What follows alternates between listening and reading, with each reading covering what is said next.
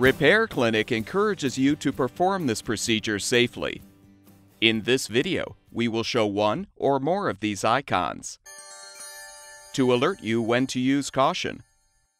Before you replace the spark arrestor screen on your chainsaw, first make sure the chainsaw's engine has cooled.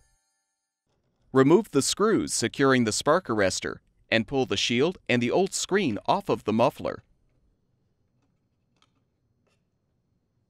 Install the new spark arrestor screen by aligning it on the shield and positioning the assembly on the muffler. Secure it with the screws.